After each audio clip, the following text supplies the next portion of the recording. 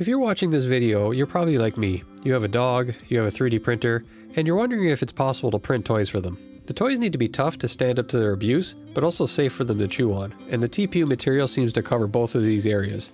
It's rated as food safe, it's durable, and it's flexible. Currently, the 3D printed basketball from Wilson is a viral topic in the 3D printing space, and coincidentally, one of my dog's favorite toys is a similar design, and something I should be able to print. I'll be using my Siberian Husky to help with the test. In return, he asks that everybody click the like button and share this video, because it really helps the channel grow, and that means he gets more treats. Today's build is sponsored by PCBWays. I started by modeling a ball in Fusion 360. The name of the geometric shape is a truncated isohedron, also known as a soccer ball, or a football if you're outside of North America. I then made the ball hollow and created a hole in each face. I was concerned that it may not print properly because of all the overhangs and horizontal sections, but adding supports would add way too much time to the print. So I decided to try to print it in PLA to see if it would work first. The print was looking good until it broke free from the build plate, so I added a brim and tried again. The print was set to 0.3 layer height, 3 perimeters, and about 10% infill. It was going to take about 3 hours to print. The print completed fine and it turned out pretty good. The overhangs were a little rough, but overall it was okay. So I decided to move on to TPU. The TPU print would have the same settings except 100% infill to make it solid, and it was going to take about 9 hours.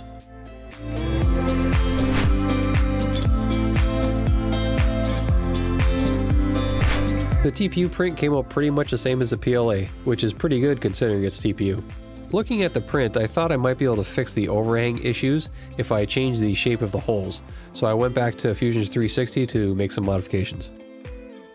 I replaced the holes with pentagons with the points facing upwards, which removed most of the horizontal areas.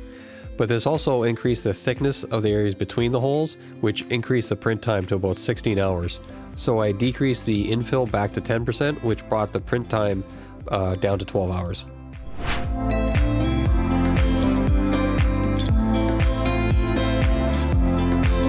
The print completed fine, but had the same overhang issues.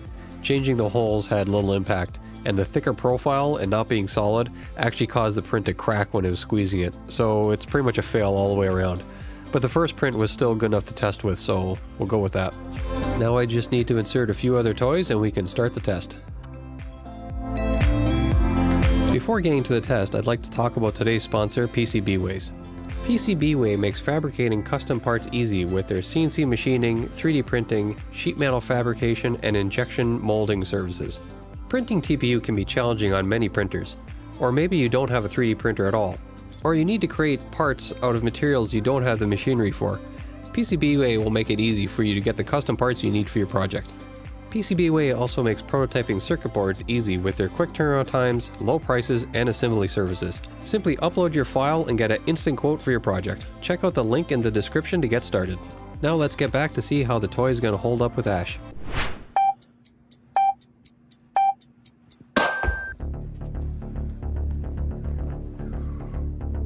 So the first thing Ash likes to do when he gets a new toy is to unstuff it, which is what makes this toy great because it's reusable and not like your normal stuffed animal.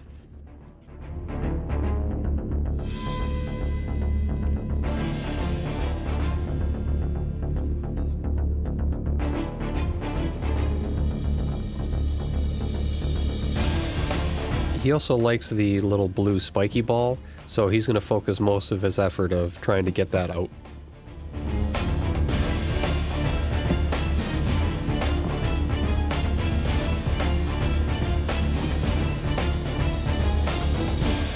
So far the print's holding up pretty well, just from being flexed and bent. No chewing yet.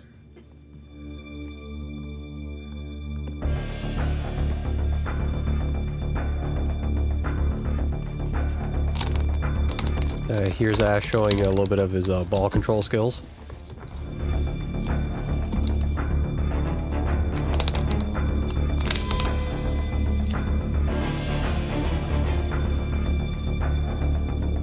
He's putting in a solid effort, and so far the print's holding up.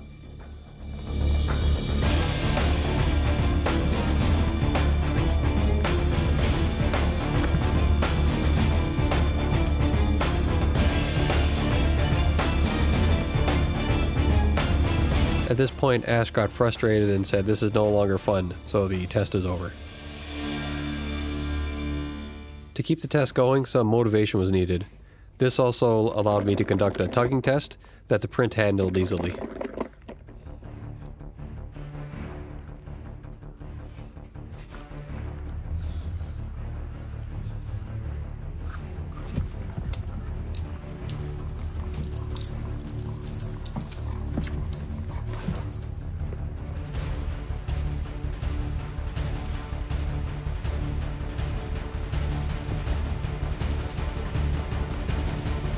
At this point though, Ash is done playing and getting down to business where he just wants to take out his frustration.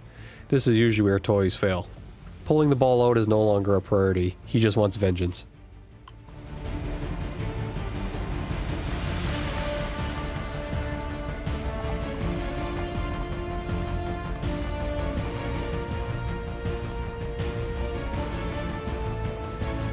As expected, once he decided to use his teeth as wire cutters, the print would fail in short order.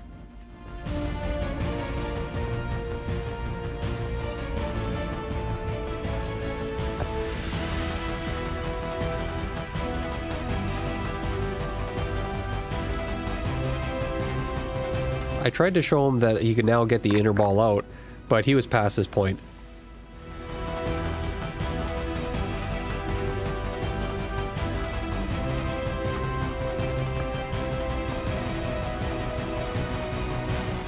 So how would I rate this?